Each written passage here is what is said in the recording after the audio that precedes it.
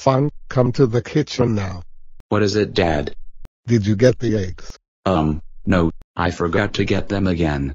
This is the fourth time that you forgot to get the eggs. That's it. You are grounded for the entire week and you will be forced to watch Barney. Go now.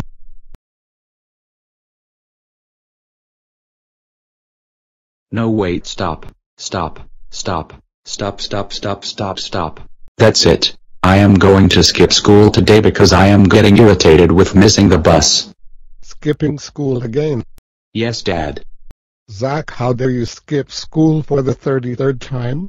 That's okay, Dad. At least I don't have to get another detention or even get bullied by Derek again. You're grounded.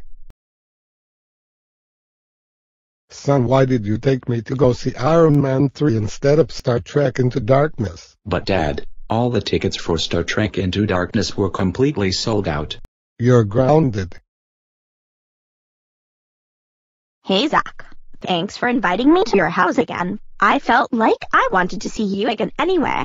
You are welcome, Kelly. God, I have to admit, you look so pretty when we look at each other this close. What do you say?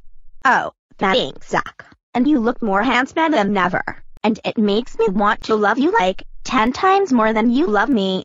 Thank you, my baby.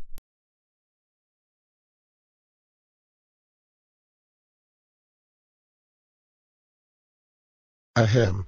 Oh no, it's my dad. Zack, why is Kelly in our house? You didn't bother to ask me before doing so. He was alone, so I wanted to come and see him. Kelly, go home now because Zack didn't give me permission to invite you here. Zack, I'll give you a call. See you in a while. You do not invite people to your house unless if you had to ask me or your mother. But Dad, I love Kelly so much that I wanted to cuddle with her someday. You're grounded.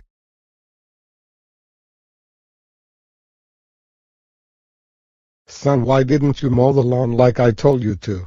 Sorry, Dad, I was at school. That's it, you are grounded. Get in the house now.